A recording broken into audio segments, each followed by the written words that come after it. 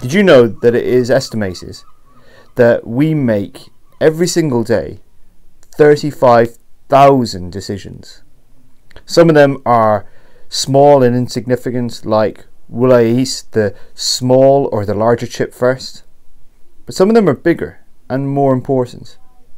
And that's what's in view with the proverb that we're looking at today. That is Proverbs chapter 15 verse 22, which reads, "Without counsel plans fail, but with many advisors they succeed." So we're going to think a little bit more about that. But let's go for a walk while we do.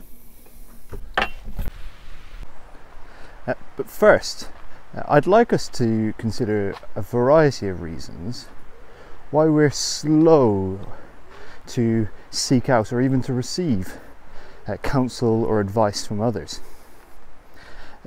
One of the reasons is that we don't want others to know maybe how ignorant we are in some fronts. This is what Christians of old called fear of man. But that's just a foolish way of going about things, because everybody has limitations. No one knows everything. But this can cripple us many times when it comes to making decisions. Another reason we don't ask is that we know that when it takes to asking other people, it can slow down the decision making. We get so caught up in thinking that many decisions need to have an immediate outcome that we cast off those things that are actually pretty important, and that we might miss some necessary details which come about when we ask others for advice or counsel. Another reason is summed up in this little phrase I heard just as I was leaving the house and one of the podcasts Sarah was listening to. Only you know what is best for you. It sums up neatly, doesn't it, this feeling many people have. If you haven't walked in my shoes, you haven't lived the life I lived, then who are you to tell me what to do? But that forgets that sometimes an outside eye might have a better view, or that other people have lived similar lives to us, that we're not as different as we like to think at points. And sometimes we just have to admit that we don't want to hear from others, because we know the choices we're making are unhealthy, unwise, and sometimes just plain wrong, and we don't want to hear others to tell us that. It's probably important at this point to note that Proverbs aren't ironclad promises. No, they're meant to be condensed nuggets of wisdom. So they're not trying to say everything, but they are trying to say something.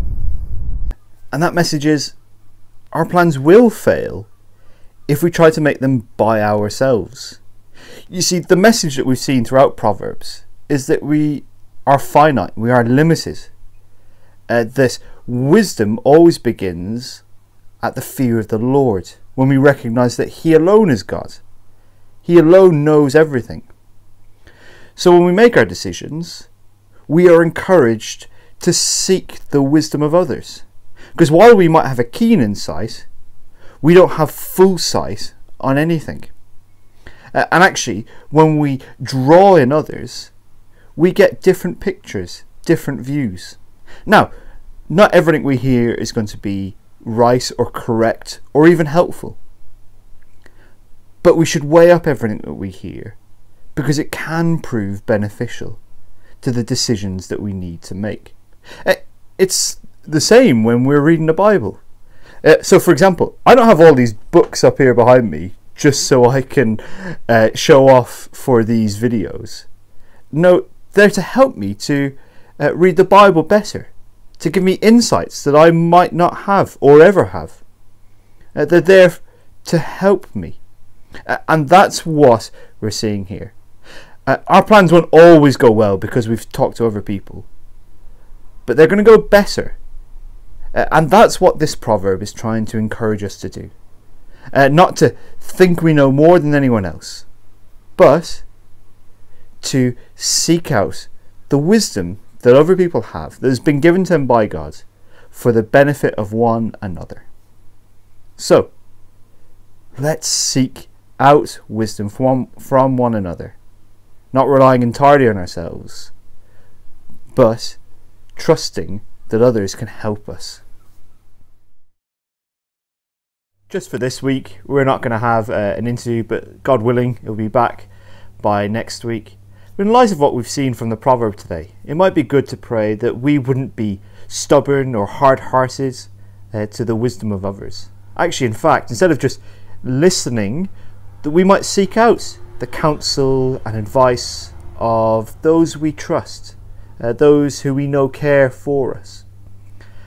And that also we would not foster a culture of independence, but of interdependence, recognizing that we are all together able to help one another as we seek to live lives of godliness to the glory of our Father.